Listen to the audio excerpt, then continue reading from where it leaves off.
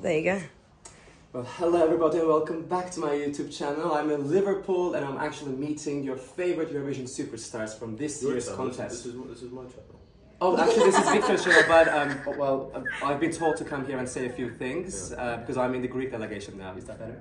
Victor, nice to meet you. Very nice to meet you. I'm Oz. You're Oz. Oh, yes, no, thank you so much for seeing me. Anytime. How do you feel about representing Greece in the Eurovision? I've always wanted to represent Greece in my life because I'm part Greek. I'm not. But it's always been a dream come true, and my song, What They Say, is the best song ever. So Yeah.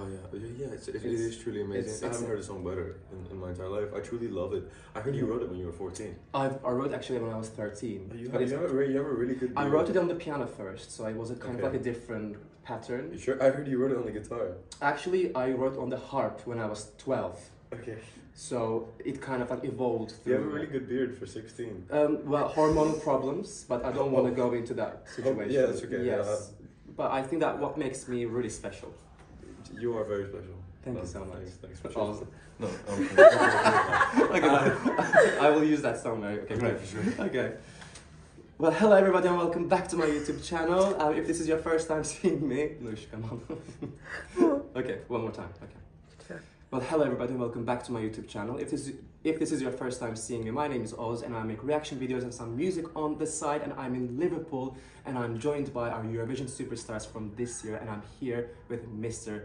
Victor Vernicos representing Greece this year. Victor, thank you so much for seeing me today. Thanks so much for being here. Thank you. I'm so happy. To be honest, like Liverpool is an amazing city to host the Eurovision Song Contest. You've been doing it a lot. You've had the turquoise carpet yesterday. It's the Eurovision week, so we will see what's going to happen within this week. It's going to be amazing. I mean, I just want to ask you, like, what has been the most magical moment throughout the time that you've been in Liverpool? Most magical moment? Wow. Probably getting on the stage for the first time. I know it's a generic answer, but honestly, I mean, the stage here in Liverpool is amazing. It's a lot more amazing than I could have ever imagined. I mean, even I saw the videos with it revealing that King Charles did, his wife, and it was absolutely beautiful. But I mean, getting on stage, it's so different. I can't wait for everybody to actually get inside the arena. Yeah. It's crazy. It all looked amazing. Now, I'm also a musician, and I have a few music-related questions for you. Okay, what do you play? What do you do as a musician? I play the piano. Yeah, and I sing as well. Well, try to. We should sing together. We will sing together. Okay. You can't escape. But I just want to know, for all of the ones who are wondering as well, like, what's your songwriting process like? For example, do you start with the piano, or do you sort of like hum through the melody?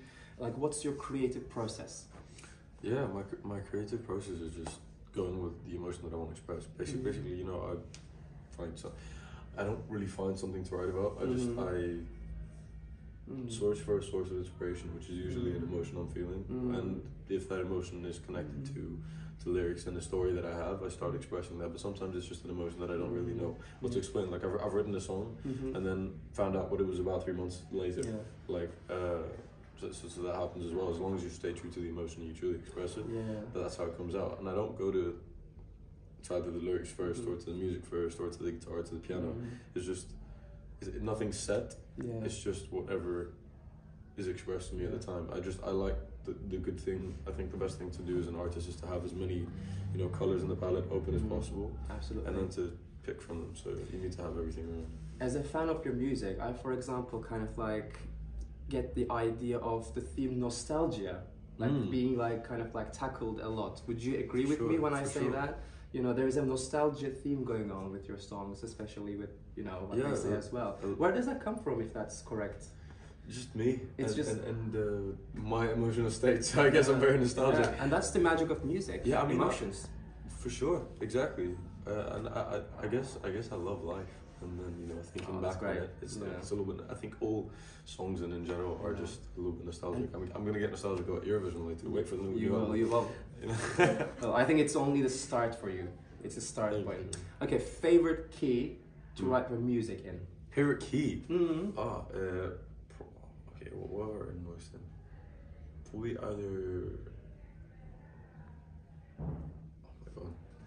Well, probably in A major, just because... Or D major, but I do it on this is for the guitar fans. On guitar I play with I tune my guitar to open D. Yeah. If you know what that means.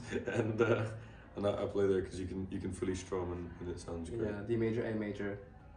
Those are great tunes, by the way. Do you transpose, like modulate throughout the way? For sure. Perfect. What is the most Greek thing about you that people may not know?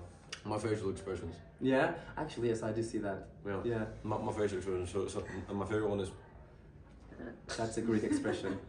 Taft. Do you do that? No, that's my that is a Greek expression. Okay. Like, what are you talking about? Taft. Yes, that's actually correct. That's my favorite. Okay. Now that you've been on stage and performing at the top-notch stages, yeah, do you have any like pre-show rituals that sort of like keep you going and just fulfill you?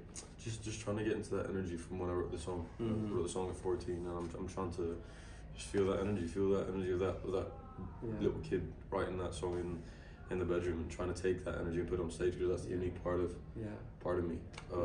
I try to get away from the fact that I'm the songwriter. Remember that now I'm going to be the singer, but I am expressing what that songwriter wrote. So I'm taking all that.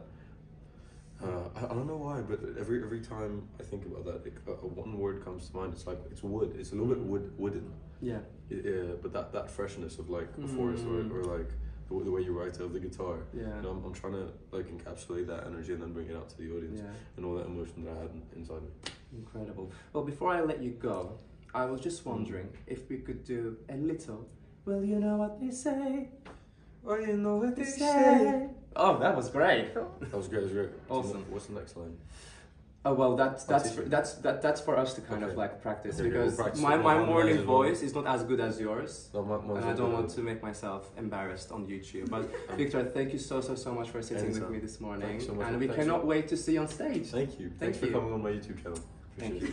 Always a pleasure. Always a pleasure. Anytime.